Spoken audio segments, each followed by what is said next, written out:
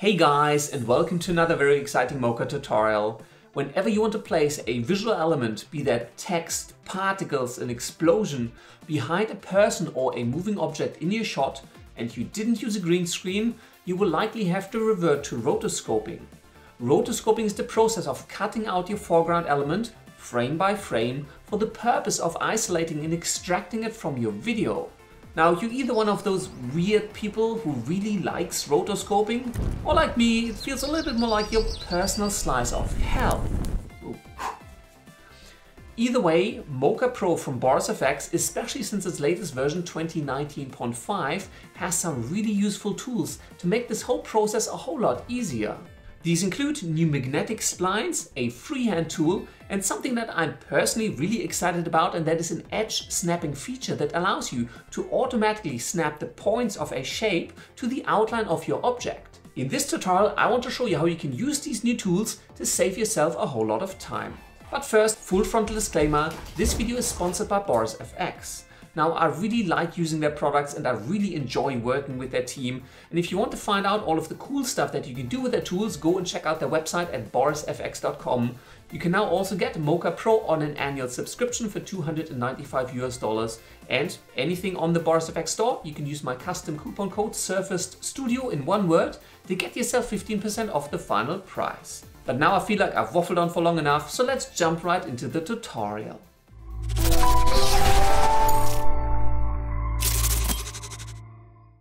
Welcome to the exciting world of Adobe After Effects. I already have a very simple composition set up here, and it contains my base footage called watergarage.mp4, which is just this really simple clip of water staring confusedly into the garage.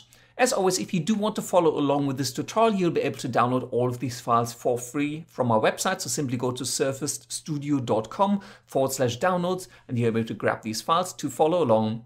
Now, I have already 2D motion tracked this particular clip and created this tracker null object right here that now follows the movement of my shot. So that allows me to just parent other visual elements to it and then composite them realistically into the scene. I have already added another layer called BCC Fire into my shot. And if I enable that, that's just this giant line of fire that I've placed into the middle of the shot.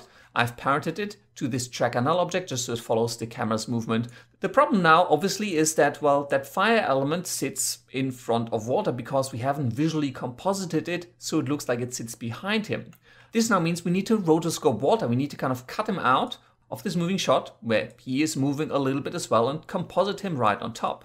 For that, let's duplicate this water garage layer, place that on top of the fire, and you now have multiple options. You could obviously just use an After Effects mask, kind of draw around water. Let's just do that really roughly here.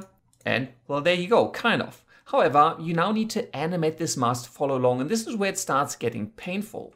So let's just delete the mask again. And well, you also have the Rotobrush tool, which allows you to essentially draw and define the opacity of your layer, and then it'll try to automatically follow the movement of your objects. But I'm personally not a big fan of the Rotobrush tool just because I feel it does a little bit more of what it does rather than what I want it to do. Also, I'm never really happy with the result because the edges always end up flickering a little bit and it always just ends up looking a little bit weird. I just don't have much control. It just doesn't look as nice and smooth. So let's delete the Rotobrush effect again. And let's instead use Mocha for the rotoscoping. Let's apply Mocha Pro to our water garage duplicate layer. I'm also going to rename this one to Water Roto. Make sure your resolution is set to full. And let's launch Mocha Pro. Here we are in Mocha, and because I have the latest version, it starts out in the Essentials workspace. Now, I personally prefer using the classic workspace just because it feels more familiar to me. It's got access to all of the Pro controls right off the bat, so I prefer using this one, but you can also do most of this in the Essentials workflow. Now let's come to the beginning and play this through. This allows us to review the footage before we start working with it, and it allows Mocha Pro to cache all of our frames. Cool, that looks good. Now let's rewind and start rotoscoping. Rotoscoping people is generally pretty difficult. I would not recommend creating one shape for the whole thing. I'd recommend just breaking your people down into body parts, as gruesome as that might sound. So let's zoom in a little bit and start creating a spline for the pants first. And traditionally in older versions of Mocha, you just select the Create X Spline Layer tool and start defining your shape, kind of outline around the pants. But Because we are on version 2019.5, the tools I want to use here are the magnetic spline freehand tool and the edge snapping feature. So right next to the X spline layer tool, you've got the magnetic layer tool. So let's simply select that. And that kind of works the way you expect it to. Let's just click here, top left-hand side of the pans. Press Z, click and drag to zoom in a little bit. So you can see right here, the magnetic spline tool will automatically follow the edge of contrast along the pan. So I can just drag down here. Now it doesn't work anymore once you're off screen. So I want to get pretty close here. Click once to place that point. And now I could either just kind of outline along here, but I could at any point in time switch over to the freehand tool, which allows me to essentially draw any shape I want. For that, all I do is click, hold, and now I'm in freehand mode. And I can essentially, I could write if I wanted to. I'm totally free to define the spline in any way that you want. So the magnetic tool and the freehand tool work hand in hand really nicely. But let's just undo that because that's not really what I want.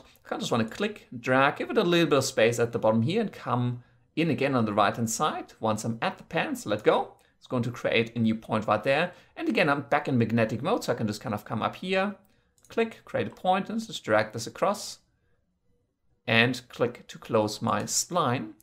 And Mocha will automatically convert this into a basic spline, but the magnetic tool just helps me define the shape to begin with. Now, with this spline still selected, let's first rename this layer to pans. Let's reselect the magnetic spline tool. And over on the right-hand side, you actually have an option for detail. And this is the amount of detail for the magnetic spline we've defined.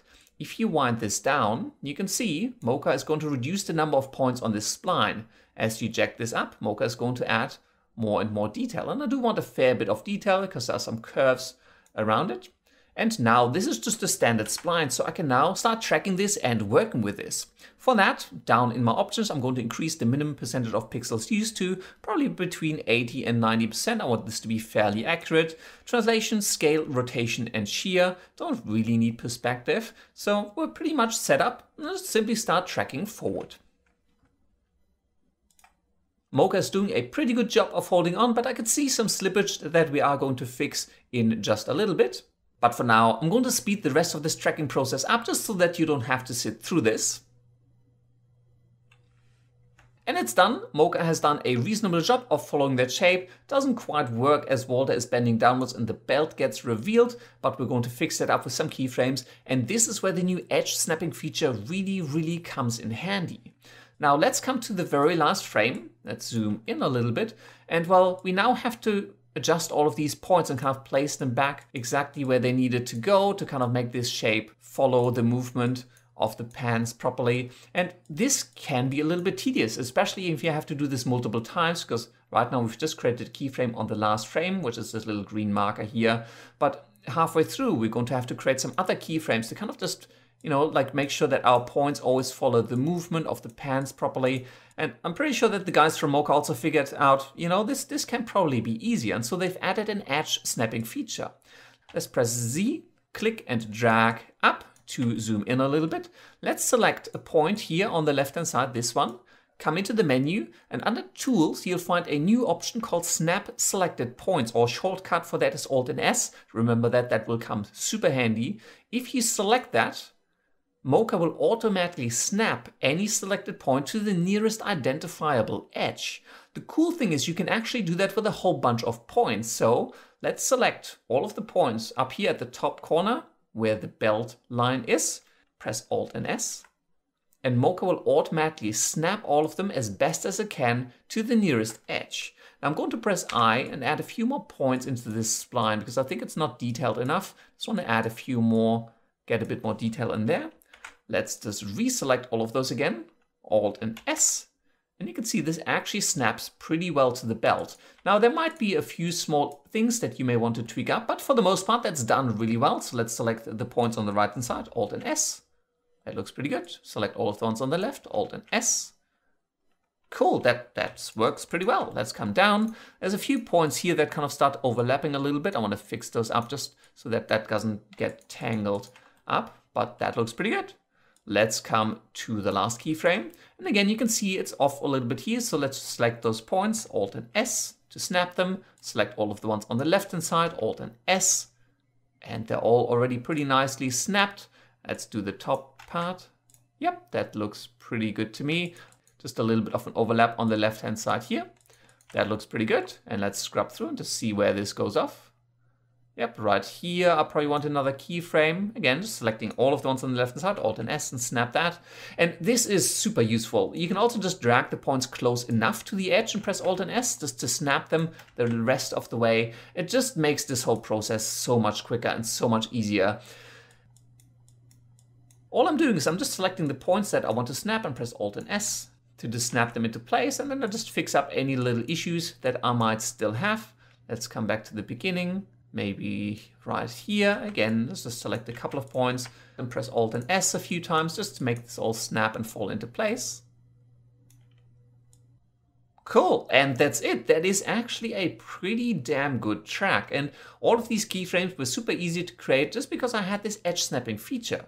And that's really the main exciting new features that I wanted to show you in Mocha Pro 2019.5. Now, to give you a satisfying ending, I'm going to continue the process of rotoscoping water out of this shot. And I'm just going to create separate shapes for the torso, the head, left and right arm. And once all of that is done, let's jump back into After Effects. Back in After Effects, on our Walter Roto layer, let's come into the Mocha Pro effect, expand as the matte option. You can either view your matte, so what we've defined in Mocha Pro, or let's disable, then simply hit apply. So that's going to apply our Mocha Pro rotoscoping directly to our layer. And if I now rewind and play this back, that is pretty darn good. Especially considering that I spent 30, maybe 40 minutes max on this entire rotoscoping job. The new edge snapping feature in the latest version of Mocha Pro is a huge time saver, and I do really like having the magnetic and freehand tools to set up that initial spline. Another cool thing to note is that all of these new features are actually available in all variants and integrations of Mocha Pro. That means they're also available in the latest versions of the Boris Continuum Complete and Sapphire Effects collections from BorisFX, and this will work in After Effects, Premiere Pro, Avid Media Composer and all other supported hosts, and it just makes life so much easier whenever you have to deal with any sort of rotoscoping. And that is all there is to it. If you enjoyed this video, please hit that like button. If you're new here, hit that subscribe button. And if you do have any comments, questions or suggestions, just leave all of that down in the comment section below. If you want to watch more filmmaking, visual effects, 3D tutorials, click these links over on the right hand side. And finally, thank you very much for watching, and until next time, I will see you later.